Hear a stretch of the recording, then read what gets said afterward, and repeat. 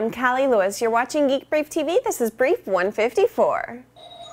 Gather round, kids and campers. Today I've got some exciting news of the scientific variety. If you thought Jeff Hahn's multi-touch display was early 21st century geek nirvana, 4 British researchers at Leeds University Department of Food Science just may have discovered something slightly more impressive. It's the scientific formula for the perfect bacon sandwich in all its glory. N equals the force in newtons required to break the cooked bacon. FB equals the function of the bacon type.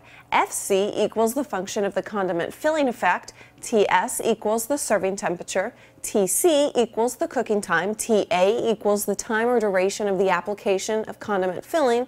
CM equals the cooking method. And C equals newtons required to break uncooked bacon. Now, here's the problem. At least half of you are not going to believe this is as cool as multi-touch, and it's for one simple reason. I don't have video. Well, that got me thinking we should just have a contest. I want you guys who are talented at deciphering scientific formulas, or is it formulae, to whip out a video camera and make one of these scientifically perfect bacon sandwiches. Or for our friends across the pond, bacon buddies. Upload videos to podshow.com using Podshow's Video Spotlight. It works like YouTube, but it's prettier. Tag the video Bacon Science, all one word. The best videos, as judged by me, will win fabulous cash and prizes.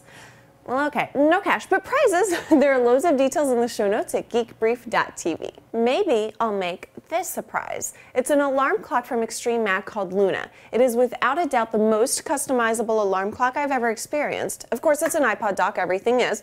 It has 2 alarms with independent source and volume controls, so you can wake to your iPod and your spouse can wake to the radio or one of several buzz options. Customization extends to the length of the alarm and, my favorite, the length of the snooze. You can increase the snooze up to 60 minutes. Maybe I won't give this one away, because it also sounds great. According to a study by Piper Jaffray, almost 85% of American high school students know about the iPhone, and 25% said they would buy one. TVShows is a new way to BitTorrent on a Mac. Like the name suggests, it's for subscribing to TV shows so they're automatically downloaded using your existing BitTorrent client. Torrent Episode Downloader or TED does the same thing and is cross-platform, but according to Adam Pash at Lifehacker, TVShows has an improved and simplified interface. One quick personal question. Do any of you guys buy into the idea of sick building syndrome? We've always thought of SBS as a phony baloney kind of thing, but we're starting to wonder. I started coughing last week and was really sick over the weekend. Neil started coughing on Friday and is really sick now. The thing is, except for stores, we haven't been around people or traveled for a few weeks. We've gone most of our lives without much more than short colds, but we've gotten really sick so many freaking times in the past year. I'm starting to wonder if it could be the building. If any of you guys have any insight, please leave a comment in the show notes at geekbrief.tv. I'm Callie Lewis. Promo code GB1 either stands for Geek Brief, Gigabyte, or Geek Bacon. You choose, either way gives you 10% off at GoDaddy.com. Thanks for watching.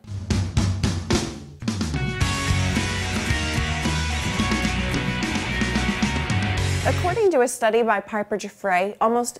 What? For Jaffray. Jaffray! I sound like Steve Ballmer. You do sound like Steve Ballmer. $100 for a phone. Whew, take a breath, Callie. Another Pod Show video podcast. Stick it on your screen.